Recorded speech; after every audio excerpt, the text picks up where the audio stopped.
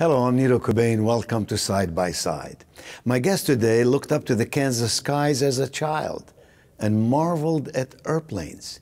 Years later, he'd be shot down from the skies over Hanoi, and he'd be held in a North Vietnamese prison camp for 6 years, 2,103 days.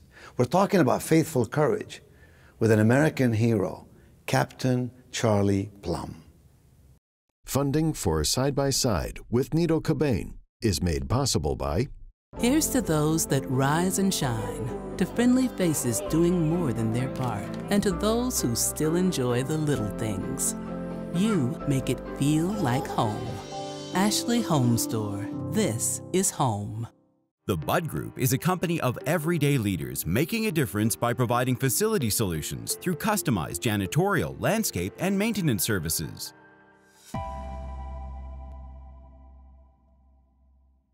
Coca-Cola Consolidated is honored to make and serve 300 brands and flavors locally. Thanks to our teammates. We are Coca-Cola Consolidated, your local bottler.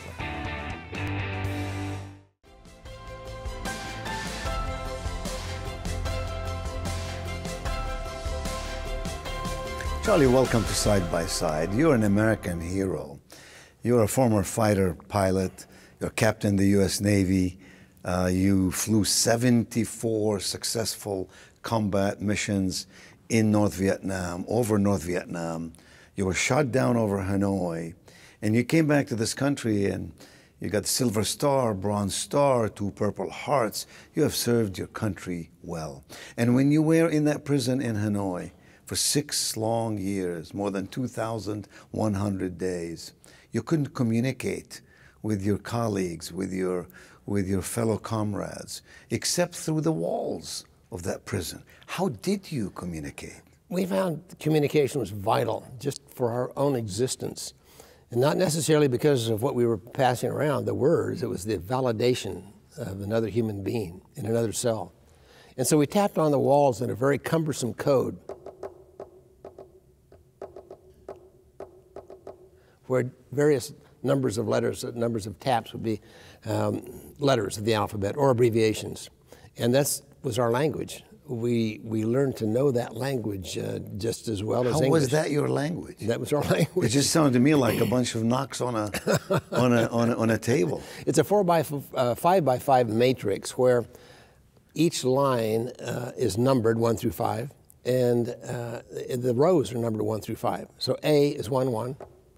Z is 5, 5. We left out K just to make it come out even. Who came up with that? You know, it's an old miner's code. When miners were trapped in mines and they could tap on a pipe, that's the way that they used that. And one of the POWs had learned that code and brought it to the camp. And how long did it take any of you to learn it? It took probably a month to learn the code. And it sometimes was very difficult because in one of the prison cells I was in, I had a guy next door that I wanted to communicate with. And so I would tap 1, 2, 3, all the way through 26. And then I would wait for an hour and start again. 1, 2, through 26. It took 2 weeks for him to realize that 1 would represent an A, 26 would represent a Z. And with that then, I explained to him the 5 by 5 matrix. And it worked, but it took a long, long time. So let me give you some sentences and you tell me what they are. See how well you remember this matrix. Say, good morning.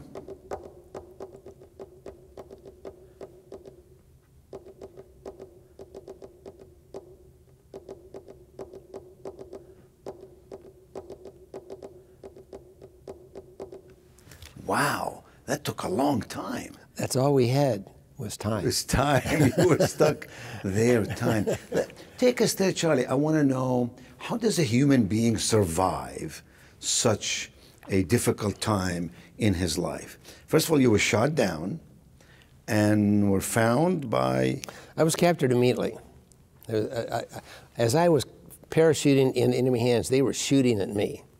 I was dodging bullets in that parachute, and I thought, that's not really fair. They just shot down my airplane. Now they're trying to kill the pilot. But they were right there, just south of Hanoi, the capital city. And so they captured me immediately, hauled me into the prison camp, tortured for 2 days for propaganda and military information, and then tossed into this little 8-foot by 8-foot prison cell. They spoke English? No, they was just poking me and grunting and hollering and in their language. I see. They spoke no English. I see. And then what? I paced that floor 3 steps one way and 3 steps the other. They put you in a cell? In a prison cell that was 8 feet long and 8 feet wide. And what was in the cell? There were 4 bunks. I later had 3 roommates in that 8-foot cell. So there were 4 beds where we slept, a bucket, a 2-gallon bucket, which was our latrine, and no windows, a flap in the door where the guards could come at any moment and open that flap and see what you were doing in your cell. Because we were supposed to be sitting there contemplating our sins against their country. Was there light in the cell? Yes. Now, I was in several different cells while I was there, and most of them had a light bulb of some kind. But in one of the prisons... stay on 24 hours 24 hours. And there was also a speaker. Before they ever brought food or water, they would install a speaker in this cell. The speaker was so high on the wall you couldn't adjust it or turn it off, and it just blared out the communist propaganda day and night. In English? Or? Yes, it was in English. And primarily a woman we called Hanoi Hannah. It was similar to Tokyo Rose in World War II. And she would come on in the morning, and early in the morning, and she would say, "Good morning, obdurate American air pirates. This is the voice of Vietnam." Well, we didn't know what obdurate meant, and we thought she was trying to say pilots, but she was saying pirates because of the L, difficult to pronounce in Asian languages. And so not too many years later, a voice came on the radio, an English voice that we recognized. It was Jane Fonda.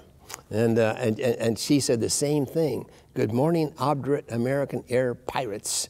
This is the voice of Vietnam." Wow. And so it was disappointing to know that she was just reading a script, and they really were calling us pirates and not pilots. So you were there for 6 years. Did you lose weight? Did you gain weight? We survived basically on 2 bowls of rice a day. So I was down to about 115 pounds most of the time that I was there. I weigh 170 now. So yes, we lost a lot of weight. Well, there was no medical care, and I had 4 open wounds when I was shot down. And so they eventually healed, but without on their own, without any medical care? Without any medical care. It was kind of amazing because guys had lacerations, guys would have impacted teeth, things that we normally would just, go to a hospital and have that fixed. And they all pretty much fixed themselves. How many Americans were in that prison? I was in several different camps, and it ranged anywhere from 11 guys to 254. Really? And you never saw them? We never saw them. We would just, again, speak to them tapping on the wall. We wrote notes to each other on pieces of toilet paper and would slip the note under a door if we could, wrap it around a rock, heave it from one building to another. We called that airmail. Airmail. Probably the best code of all, and of course, as I say, it was vital. It was life and death vital that we communicate with the other prisoners. And maybe the best one was when we found that the majority of them have tuberculosis, and they're always coughing and spitting, and they assume that we did too. So we found out that we couldn't whisper a word outside our cell, but we could go around coughing and spitting. And we decided it's a natural. We'll make a code out of these silly guttural noises. You made another language out of coughing and spitting. We designated various letters of the alphabet or abbreviations to be represented by combinations of coughs, sneezes, spits, or wheezes. So he'd wake up in the morning, hear the guys next door go, that means, "Good morning, how are you?" Well, that took shorter time than all of this. Yeah. It was an abbreviation. Wow. And you said it was imperative that you communicate with each other just for human survival, I take it. Truly, because in the prison cells, especially if it was dark, as I say, some of them didn't have light, and you couldn't tell green from red. and you were alone in solitary confinement. Some guys were in solitary for 4.5 years. I was not. They gave me a roommate eventually. But if it was dark and you were alone, you seemed to lose track of reality. And you don't know what's a real memory, what's a hallucination of a memory. And so it was just that the single tapping on a wall, and the call-up was, and on the other end of the wall, the guy would go, that meant two things. Number one, somebody's responding to something you're doing physically. Thus, I exist, I'm real, I'm alive. And number two, somebody cares. And what was the objective? I mean, they put you in these cells. What was the outcome? What did they want to see the outcome? They wanted to reduce us to the very baseline person and then rebuild us as communists. Ho Chi Minh was their president, and that was, he publicly said, we're going to take these Americans, we're going to turn them into communists and send them back to America. And so that's what they tried to do. That's what the speaker was about. That's what the isolation was about. That was what the lack of communication was about. It was brainwashing, basically. It was brainwashing. Yeah. Now, they could do that to their own people, but they couldn't do that to us. Yes. A lot of it was just silly stuff that they came up with, and we laughed frequently about their attempt to brainwash us. But the real key to the survival was the leadership that we had in that prison camp. Guys like Jim Stockdale, Jeremiah Denton, John McCain, my old flight instructor, these were the people that reset the goals for us. I don't understand, leadership in the camp while you're prisoners. They couldn't see us, they couldn't fire us or hire us or give us a bonus or promote us. And the only way they could even talk to us was tapping on the wall. And yet it was the best leadership I have ever seen. They redefined our total mission. When I was first shot down, I felt really guilty that I had surrendered. Fighter pilots are not supposed to surrender. That's not in our training. It's not in our DNA. And I flew the skies of North Vietnam thinking that I was tough enough that I would never, ever give in to the enemy, as we all did. And yet we found that the torture was just too painful. And so we had to give more than name, rank, serial number, date of birth, as the code of conduct states. And I felt guilty. How can I ever go back to my home country? How can I ever face my fellow fighter pilots and admit that I had failed in my mission so miserably? So here comes Jim Stockdale, and tapping on the wall, he said, we're not on the defensive here. We are on the offensive. We are warriors. We will pursue this war till our last dying breath. I couldn't believe it. I'm a lieutenant junior grade, okay? I'm wet behind, I'm 24 years old, okay? I'm wet behind the ears. And to have a senior officer tell me that I'm on the offensive and I'm looking around in that prison cell, but it worked. What did it do? Did it give you hope? Did it give you... Well, first of all, it gave us a mission, all right? It gave us a purpose in life. And it coalesced the prisoners of war into one unit. And it worked. It really worked. A study was done 5 years ago of all the combatants of Vietnam. 30.6% have post-traumatic stress disorder. Of the prisoners of war, 4% of us have PTSD. Wow, and you attribute that to leadership and to... Leadership and the unity of the team. Yeah. And I think it's true in business and schools and in life and families. If you have a defined purpose, our purpose was 3 words, really simple purpose. The purpose was return with honor. That's what we were to do. And Stockdale would say, every decision you make has to fit through that funnel, return with honor. And so that became our mission. So Charlie, tell me this, if you were in cell number 4 and somebody else was in cell number 11, how do you communicate? How does 4 and 11 communicate? You pass the word. You know, here's a message for cell number 11. I see. And it just keeps going from one to one. Yeah. There's a lot of knocking going on the walls. A lot of knocking going on the walls. Yeah. You know, it's the old game of password when you a circle and you pass something to somebody, and by the time it comes back to you, it's totally different. Well, that happened to us. And how did you well. pass your time? You played cards. What did you do? Well, I first of all, in solitary confinement, I went back through my mind and tried to remember every book I'd ever read, every movie I'd ever seen, every girl I'd ever dated. And it took me about 3 months. I was 24 at the time. So in 3 months, I had pretty much exhausted. And I'd work 10, 12 hours a day on this, just on this trying to. It's amazing the stuff that's in the back of your mind that you never pull out because you never have the opportunity of being alone for 6 years. And then when I got through that, I planned my future. And the next 20 years of my life around my high school sweetheart, whom I had married after I graduated from the Naval Academy. And I planned 20 years around her, and I still wasn't home. So I went back through the 20 years and planned it in a different method, you know, a little more aggressive or a little less aggressive. So when I finally came home, I had 3 different options, you know, of ways that I could live my life. Of course, they all sort of fell through because she filed for divorce just 3 months before I came home. Wow. And so I couldn't use any of those 3 plans. But by that time, you know, I'd figured out pretty much the answer to adversity. You know, I'd figured out, hey, if I look hard enough at this puzzle of challenge, I will find an opportunity within this. And so I started to tell my story, and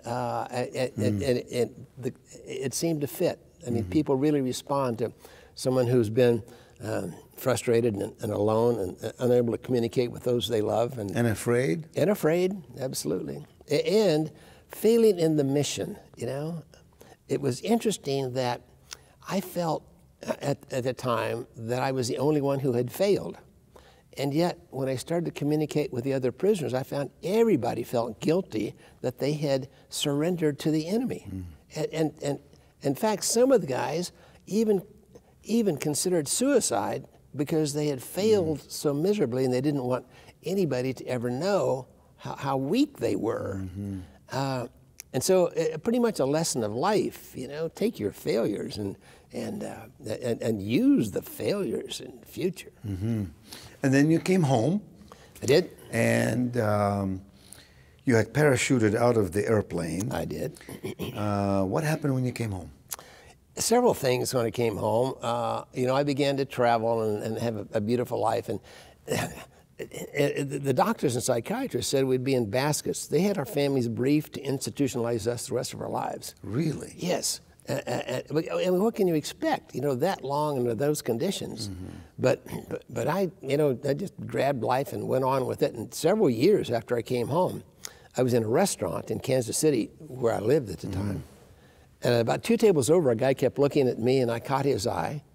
He walked over to my table, pointed at me and he said, "You're Captain Plumb." I said, "Yes, sir."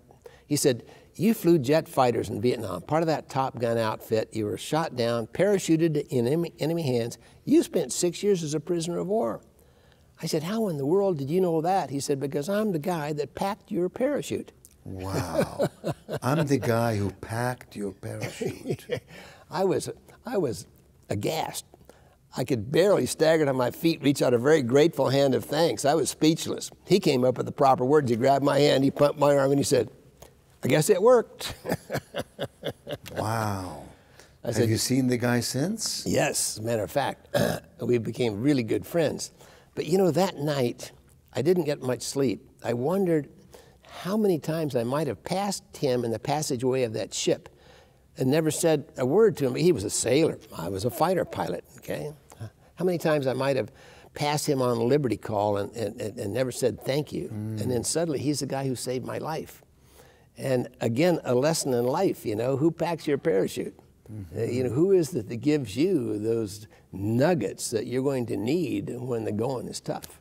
Who provides you with the resources to right. achieve your goals? Well, Charlie, you've been traveling around the country and inspiring tons of audiences.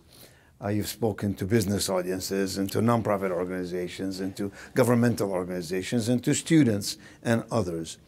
What are the 2 or 3 things that you tell them that you have deducted or deduced from your own life that they can apply in their own life? I think the first principle is you have a choice. It's very simple, but people miss when they're surrounded by adversity. You know, when everything is on top of them, they think, I'm a victim of circumstances beyond my control. I cannot control this. You can't control what's around you, but you can certainly control the response. Don't give up. Don't give up. Yeah, you know, keep on keeping on. The other thing is, if you look close enough, you can find an advantage in every challenge you ever have. There's a seed of value in there. Now, and I try to make it a puzzle, okay? If it is true that there is an opportunity within this problem, the puzzle is go find it and work as hard as you can to find that piece. A Bible verse came to me in a prison camp. All things work together for good for those that love the Lord. And I'm thinking to myself, how can this work together for good? I'm in misery and pain. I'm bleeding from 4 open wounds. You know, how can this? And all I have to do is love the Lord. You know, and it's the same thing in life, whether you're a Christian or not. You know, if something good can happen in this situation, go find it. It's. There's a germ of good in all that we do, all that happens to us. If you were speaking to young people today who's starting their life, you would give them what piece of advice? First of all, I would say find your support group, okay? Find the people who you trust. I mean, trust is just vital as you grow up. And I think when you lose trust in people, it's forever to try to regain that trust. So be trustworthy and look for trustworthy people. Yes. So Charlie, when you came back from Vietnam, we all know a bit of history about how Vietnamese soldiers were not treated with the greatest of respect. I don't like bringing that up, but I want your take on it. Surely. To begin with, it's true that particularly as the war had gone on for 5, 6, 7, 8 years, and there was an anti-war element in the States that were very unhappy with this. And so when they only knew to pick on the soldiers that were over there fighting, and we were over there just trying to do our job. Now, you were following orders. We were following orders, and you know, and we were patriotic, and we were proud to fight for the flag, you know, for our way of life. We really felt that was vital, and so we were really into that. And then to come back and find people spitting on the soldiers and that kind of thing, it was depressing. But when I came home, it was sort of the closing of the chapter of Vietnam, and so I didn't experience that. I see. In fact, they had ticker tape parades and gifts from all over the country. Was it because you were a prisoner of war?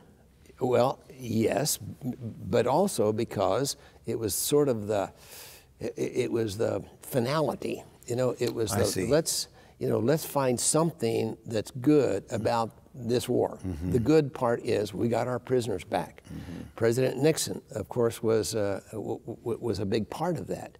And we had a great dinner. The biggest dinner the White House has ever served to this day, as a matter of fact, was when the POWs came back.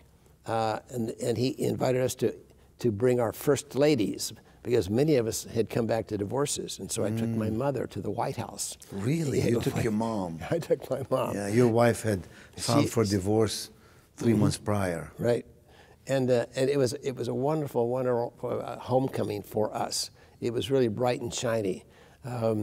Ford gave us a brand new car. Lazy Boy gave us a recliner. It was wonderful the way they came out of the woodwork. When we found out that so many of our compatriots, other guys, had been over there and come back to an ungrateful nation, you know, we went to the hospitals and we talked to these guys because we felt like that we were getting the accolades that really should have gone to them. And you know a lot of them, of course, POWs. Are you still in touch with them? Do you get together? Is there such a thing as an annual conference? There's an annual reunion of the POWs. We get together, talk about the good old days. Where is this conference? Well, it's in various parts of the country. I see. Yeah, this year it was in Colorado Springs. Yes. And next year, I think it's going to be in Coeur d'Alene, Idaho. So, but there are 591 of us came home. And we'll have a conference for probably 300 to 350 of those guys. We're like brothers. When somebody saves your life, it's a very close association, probably the closest that you can get. When a lot of the guys saved my life, and they claim that I saved theirs, and so it's a very cohesive group. Yes, it's a bind that brings you all together. Well, you're an amazing guy, Charlie Plumb, Captain Charlie Plumb, winner of Bronze Star, 2 Purple Hearts, Silver Star. You've earned your wings figuratively and literally. And we're proud of you, and we're very grateful for your service to our country. And I'm delighted that you shared this platform with me today. I'm a better person because I know you. Well, thank you. Funding for Side by Side with Nito Cobain is made possible by... Here's to those that rise and shine, to friendly faces doing more than their part, and to those who still enjoy the little things. You make it feel like home. Ashley Home Store. This is home. The Bud Group is a company of everyday leaders making a difference by providing facility solutions through customized janitorial, landscape, and maintenance services.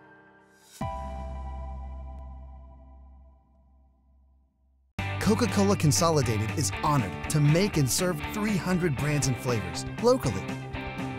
Thanks to our teammates. We are Coca-Cola Consolidated, your local bottler.